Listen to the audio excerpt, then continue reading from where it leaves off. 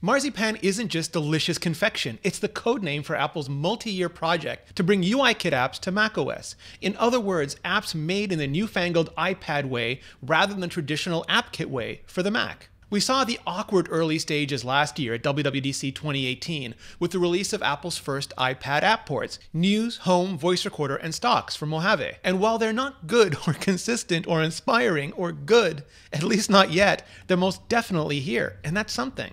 Apple said Stage 2 begins this year at WWDC 2019, when developers get their chance to create and port UIKit apps to the Mac. Sure, that includes huge players like Netflix and Twitter, but it could also include iOS apps that previously made no economic sense to redo for the Mac, like Drafts and Overcast. Most recently, Mark Gurman rumored for Bloomberg that the future stages include a way to bring iPhone apps, the ones without existing iPad interfaces, over as well, and eventually a unified app store and universal binaries across iPhone, iPad, and Mac, and Apple's existing adjunct platforms like Watch, TV, and maybe even CarPlay. But it's a long, long road from here to there, and I'm not a developer, so I reached out to one of the smartest, most industrious, most keyed-in developers I know to help me suss all of this out. I'm Rene Ritchie, and this is Vector. Guy Rambo, how are you, sir? I'm doing great, Rene. How are you? Good. So if you had to define Marzipan as it exists today, like based on what we've seen since WWDC 2018 and the apps that shipped as part of Mojave, what would you say about it? I think the best way to describe it is work in progress. It's definitely not something that's ready quite yet. It's an experiment of sorts. There's almost two camps already. There are people who are all in on the iPad Pro and think this will help drive macOS to a more iOS for iPad style future. And then you have people who have been with the Mac since before the Mac was doomed and just see this as not being Mac, like not embracing the menu bar, not embracing windowing, not embracing keyboard conventions.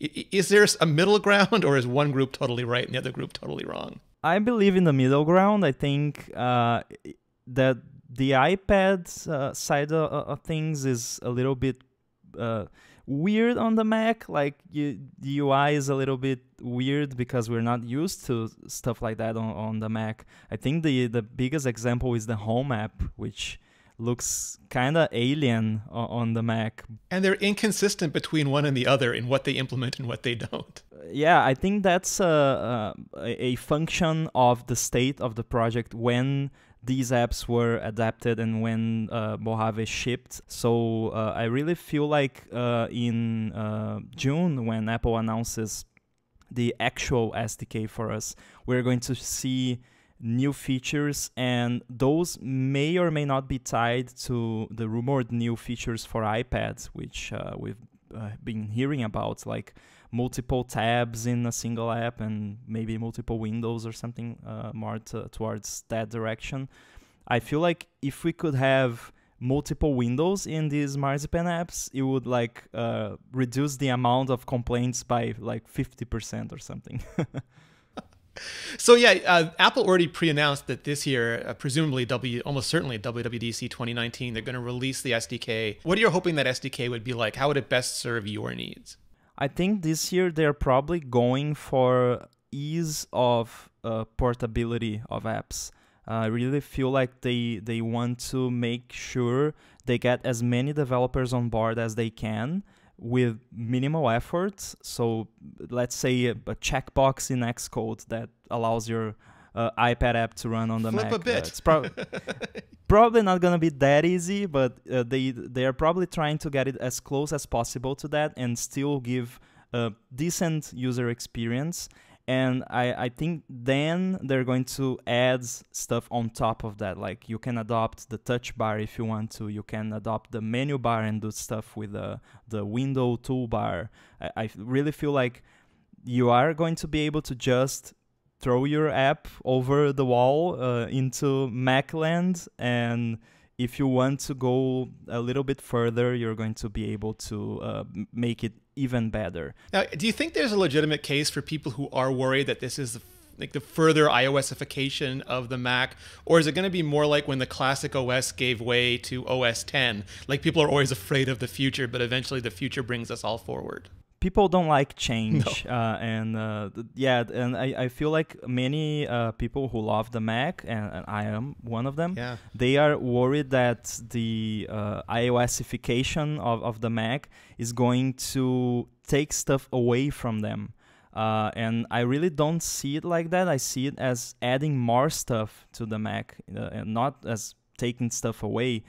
You're going to be able to have apps on the Mac you haven't been able to have before.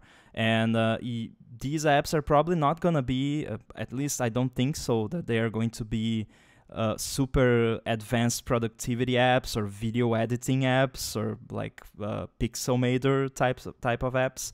Those are going to be, I think, more content consumption apps, fun apps, entertainment apps, maybe some games. Like pop apps, popular apps. Yeah, imagine like Netflix, maybe the YouTube app.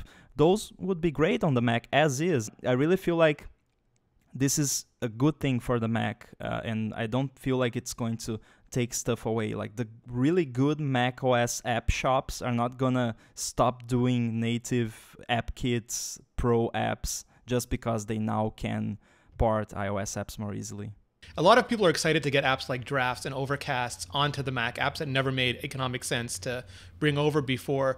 But some people also are hoping this will be a way to bring Mac apps, their favorite Mac apps to iOS, including things like Final Cut and Xcode. Do you think it's a two-way street, or is Apple aiming it in one direction? That's a common misconception, which is understandable, but there's absolutely no provision in this whole Marzipan thing to bring Mac apps to iOS. That's completely impossible. It has nothing to do with that. It's completely a one-way street from iOS to the Mac, and unfortunately, if you've been looking for Sketch for iOS, you're gonna have to wait Keep a little looking. bit longer, I guess. Yeah. All right, so I guess last big question then is Mark Gurman on Bloomberg said that this is a multi-stage project that we got, the Apple preview last year, we're getting developers this year, but there's going to be a second stage where Apple makes it easier to bring iPhone apps that don't already have iPad interfaces to the Mac, and then eventually they'll have a unified app store and universal iPhone, iPad, Mac apps. What do you think about that as sort of like the further future of Marzipan? I think it's the natural direction that this would go towards, especially if we consider the imminent change of the Macs to ARM processors. So if you already have a way to make the same app run on both iPad, iPhone, and the Mac, and you transition the Mac to the same architecture as iOS, it's a natural fit to just like, let's use the same binary everywhere and have a unified app store. So, I mean, famously or infamously, if you prefer, the iOS currently has no concept of a pointer or a trackpad beyond just text entry, and macOS has no concept of touch interface. If there's going to be universal binaries, is that something Apple's going to have to solve first, or is that just something they can handle in the abstraction layers? They've had to solve it already for Marzipan. Well, first they had to make it work for the iOS simulator. For people who don't know, when you're an iOS developer, you can develop against a simulated iOS device, which is not an emulation, it's a simulation. So it runs your iOS app built for the Intel processor inside a little window on your Mac, and that works with touch inputs that's simulated through a mouse pointer. So what they had to do with Marzipan was actually make these touch inputs be more like pointer inputs and make like the scrolling work without you having to like the click and drag on the screen to scroll. So they've done most of the work already. We've been looking, people have been following the WebKit's code base and noticed that they have been doing some work there to support mouse pointers on iOS. And WebKit is the open source version of Safari, right? The foundations? Exactly. So it's the thing that renders the websites on the screen. And that's been having some work done to it to support mouse pointers on iOS, which can be just a thing for Marzipan, or it could be like something for maybe mouse support on iPad, or who knows. All the capacitive fingers crossed. And so I guess I lied before. Real last question is, when people heard about iPhone apps on the Mac, they started to imagine a bunch of little handy widgets just all over their screen for their favorite iPhone apps. Do you think that's more likely, or do you think Apple has other or at least further plans for iPhone apps on Mac?